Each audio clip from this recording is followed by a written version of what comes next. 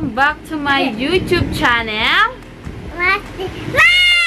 So for today's video, gagawin namin yung uso dati. Hindi ko alam kung ngayon is uso pa ba yung buying everything starts from the letter Z to A. So yung iba is letter A to Z. So kami is letter Z to A. So umpisahan namin sa dulo, yung letter Z, kung anong pagkain yung makikita namin. So mamaya is pupunta kami ng supermarket. Di ko alam kung makakasama ko si Bebe. So abangan nyo na lang mamaya kung ano yung mabibili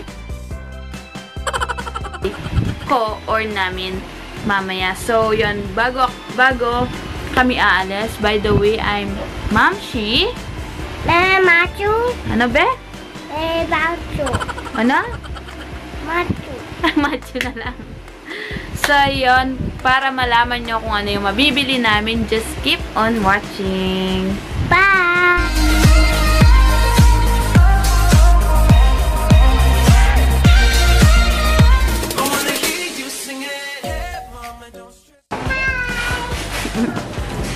Hi ka, Beth. Hi ka, hi. Hi.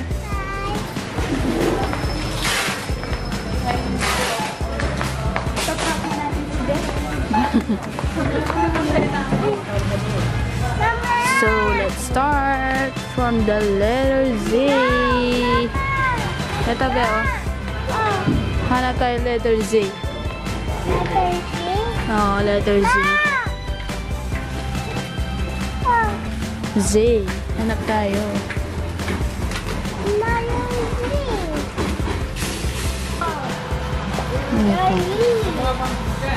Z. Pakita mo. Ayun. So, next. Why? Asan? Pakita mo ba? Machu egg. Asan? Yan. Yeah. Letter W. Asan? Letter B. Asan? Pakita mo. Ayan. Ready go. Letter U. Letter T. Asan? Pakita mo. Ayan. Letter S. Letter R. Letter Q. Letter E. Letter O. Letter Q. Letter N.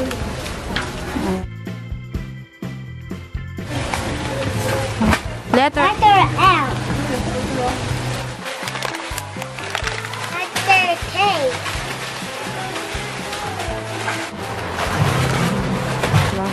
Letter J. Okay.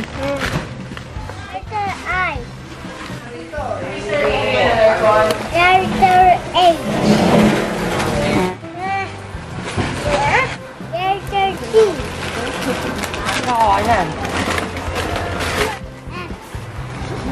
F. Letter E. Letter D. Ito be, bili. Letter C. Dito be. Letter B.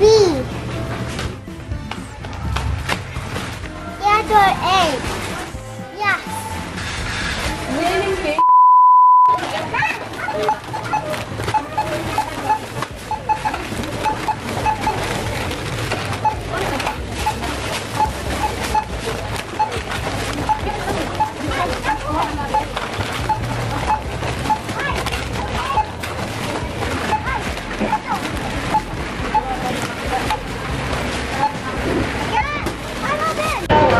Done!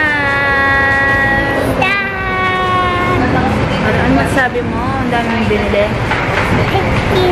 Thank you. Thank you daw. Thank you. A few moments later. So, yun. Mga be, andito na kami sa bahay. So, yung mga nabili naming A to Z is titikman namin kung ano yung lasa. So, bali, yung magiging title nito is Buying and Eating A to Z Food. So, yun.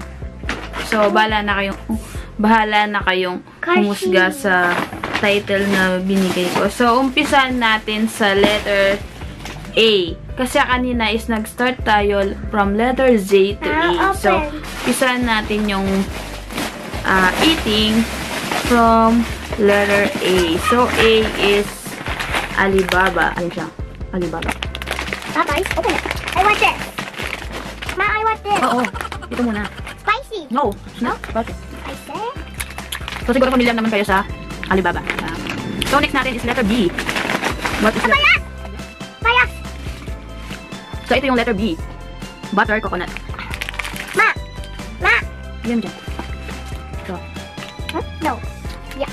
I want this. ang arte yung kasama ko, This? Letter C. Letter C. Lettuce. So, ito yung letter C, yung clover. Chips.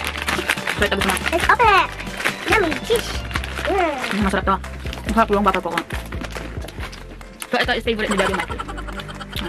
So, bali, papakita lang namin kung ano yung mga nabili namin. Kasi, di gaano nakita dun sa video kanina nung binibili namin. So, dito is close up ko.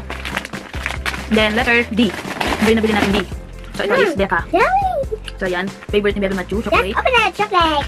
Delicious. Delicious. Delicious. It's round. Delicious. It's chocolate. Round. So, style ano siya? Stick O. Whopper roll. Delicious. Paper roll. Whopper roll. Paper roll. Wow. Sinan.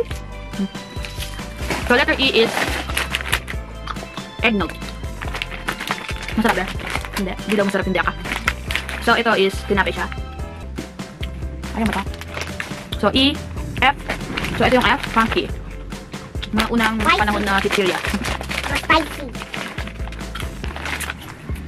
So, flavor niya is spaghetti. Para ka daw kumakain ng spaghetti. And then, G is goopers. Ito mga to, ano, ngayon ko pa lang sila nakita or titikman. Ito Kasi ba dati dito sila kinakain. Oh, ibang ko na ba nga? Ayun. Ha? Masarap din. H. Hero. Ito daw yung favorite ko ang kanta. Hero. Hindi ko alam kung ano tawag dito. Hero? Hero? Hero. So, ito is parang cream o yung lasa. Ano ba? Yan mo din. So, ito is tinapay na chocolate. Ayan. Pakita mo ba doon? Pakita mo dito. Ayan. Para siyang cream o. G-I-H-I. So, kanina is anong hinahanap namin yung letter I. So, nahihirapan kami kasi walang letter I. So, may nakita kami nakalagay na itlog pudding. So, yan. Mga parang jelly ace yung laman. So, hindi na namin siya nalagay sa ref para malamig. So, i-ano lang namin kung ano yung tsura ng mga bawat nakuha namin kanina sa supermarket. So, ito yung itlog pudding. Ayan siya. So, ito yung laman niya. Yan. Jelly ace. Ayan. Gusto mo tabi? Ba't ayaw mo lahat? Wow. Mami. Parang lasang leche. I like it. You like that? Ano tayo ay? So, ito na. J is jumpy. Ayan. So, ito hindi rin siya familiar sa akin. So, first time ko rin siyang kakainin. So, yung laman niya is stick O. Stick O. Ayan siya. Ayan. I, J. K. Ito na. Kettle corn. Yan. Alam niyo to? Kilala niyo to? So, ang hirap palang gawin tong challenge na to kasi maghanap pa talaga. And then, yung mga iba yung mga letter M, ganyan. Madali lang naman silang hanapin. So, ito yung corn yan. So, alam niyo na to. Next natin is letter L, loaded. Ayan. Ito favorite ni Bebe Macho. You like this? Of course. You like this? Yes. It's delicious. Ah, it's delicious. Yes. Are you sure? Yes. I like it. You like that. So, hanap na lang yung isang plastic. So, next plastic na tayo. So, tayo natapos sa letter L. Yeah. L. No, no. So, ito yung M. Yes, M. Movie.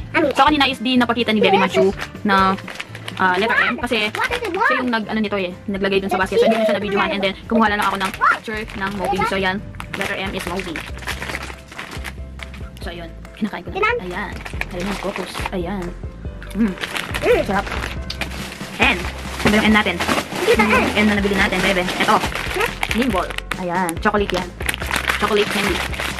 So, may mga ano siya dito. Ayan. Na parang chewy. Ayan. Chewy chocolate yan. Ay. Oh, parang ganun. Ay, hindi. Ano siya? Tayo! Nabuhay mo yan. Hi! Tinan ko! Oh, ayaw mo. Hi! Hi, Mom! Tinan ko! Oh, yan. Ito yung kakain. Yan. And, oh. So, Ano ako doon, nablanko ako doon. Oh, saan ba yung nakuha natin? Oh, Oreo. Ayan. So, familiar naman kayo sa Oreo. Alam niyo na yung lasa. Pero, titignan natin.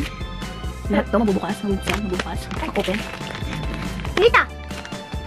P. P na tayo, P. Siyempre, paboritong piyato. Ayan. So, yan yung P natin.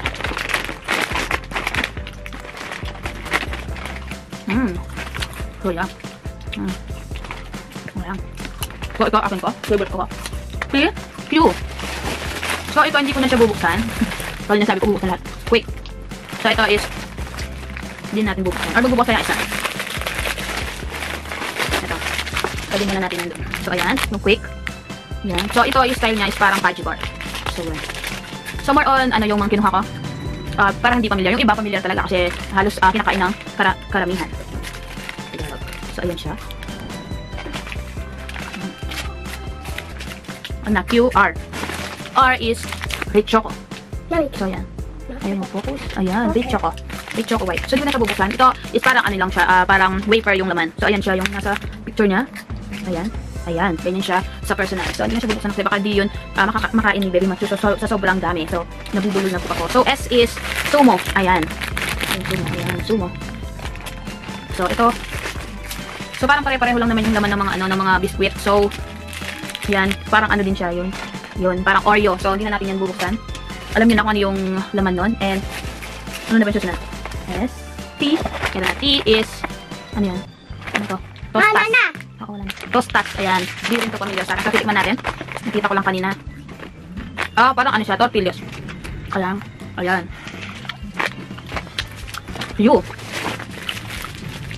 U is nakuha namin is yung ube bread. Ayan. Wala din kaming mahanap na U. Ito lang yung nakita ko. Ayan yung focus. Ayan. Ube bread. So, ito hindi na namin, bubuksan. Bukas na lang namin kakainin. So, inapil lang naman to na ube yung flavor. And then, V is V-cut. V-cut. Ayan. Familiar kayo sa V-cut. So, ito bubuksan natin.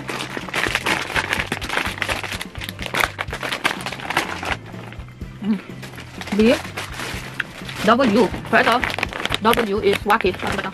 Wacky corn chips. So, ayan, hindi rin siya familiar sa akin. So, titry natin kung ano yung lasa nito.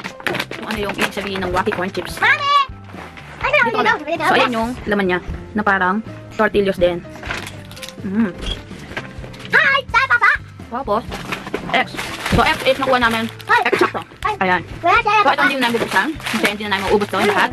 And then, Y is young shot. Ayan. Young shot is, more on, ano siya, yung laman niya is mga green peas, mga corn, mga ayan, peanuts, ganun. So, halo-halo siya. Ang pangalan niya is young shot. Ayan siya. And then, lastly is, hirap din hanapin tong letter na to, yung letter Z. So, nakita namin yung letter Z is Zeb-Zeb. Ayan, Zeb-Zeb. So, ito yung mga, parang corn din siya. Mga unang panahon na pagkain. Hindi ko alam bakit hanggang ngayon is nandito pa yung mga gantong chichirya. So, siguro is masarap. So, hindi ko na ito bubuksan. So, yun na. Hanggang dun na lang yung video na to. Sana is nagustuhan nyo in, ano lang siya, simpleng challenge lang siya. Pero nahirapan kami kanina sa paghahanap ng mga pagkain na nagsisimula sa mga letter A to Z. So, yun. Kung nagustuhan mo, give me a thumbs up and don't forget to subscribe this channel kung bago ka pa lang sa aming YouTube channel. And, pag-share na rin itong video na to kung nagustuhan mo and comment down below kung ano yung masasabi mo sa challenge na ginawa namin. So, yan. Thank you for watching. Bye!